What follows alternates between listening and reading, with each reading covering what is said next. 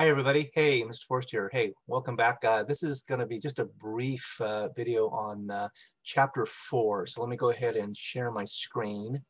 Here we go. It's your ebook. Okay. So Chapter 4 is basically very similar to the chapters you had in Windows about word processors. And, I don't think we need to spend a whole lot of time, hearing me, you guys spent a whole lot of time hearing me lecturing about, what a word processor is. The basic elements of this particular chapter is creating and editing text files. There's a text editor in here and stuff. Things like OpenOffice or LibreOffice are usually packaged in with most Linux distributions today. Things like kwrite or Get It is that down here, okay, kind of gives you an idea of how a text editor would feel.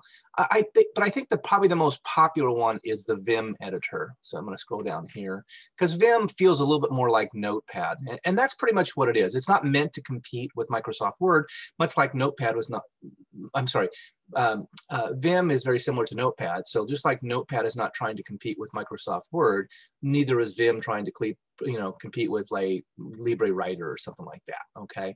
So you're going to basically talking about a text file and stuff, and then, various commands to, put stuff in, move things around, copy and paste, things like that. They even have some insert modes and extended modes and stuff that are here, that allows you to, get the comfortable feeling about how you move things around in a word processor. Obviously it's in a preparation for the idea of writing kind of like small batch files. Okay, so inserting text, deleting text, copying, pasting text, things like that, undo, all sorts of stuff. And then again, some of these extended mode commands and stuff that are used with the colon prompt, whatever. There's probably a handful of those on the midterm next week. Okay, but all in all, if I come down here to the summary, let's see, here we go. There we go.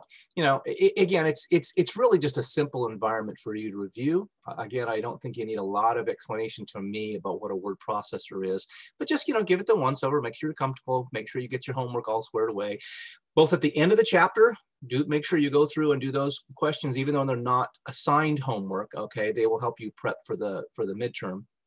Okay, as well as the group study guide homework. Okay, so make sure you got to go through both of those, and so this way you're prepared for all the chapters for next week's midterm. Okay, I'm going to go ahead and let's see. Let me also now stop share and oops. So hold on. I want to share my other screen, which is it's going to be here.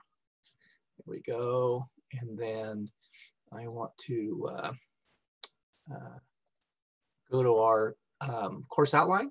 Okay, so here's our course outline or whatever. And if we scroll down here towards the bottom of this, kind of see where we're at, right? So this is week 13. We're getting to the last part of this course, whatever. So chapter 4, that's due by this Saturday from your group. And then next week is your exam week on the midterm, 150 questions, typically, multiple choice, whatever, from chapters 14, 1, 2, 3, and 4. And then we have, chapter 15, we got 2 chapters. I'm sorry, week 15, week 16, we got 1, week 17, we got another. And then we have our week 18 finals week here. And it's actually done by Tuesday of finals week or whatever, but it's a comprehensive final, much like the Windows was a comprehensive. So it'll incorporate a lot of the questions from the midterm, will also be in the Linux file. I kind of change up a few of the questions just to make sure everybody can kind of stay honest that you just memorize every answer. Okay. So anyway, I hope this kind of helps. I'm going to go ahead and stop sharing, and you guys have a great day.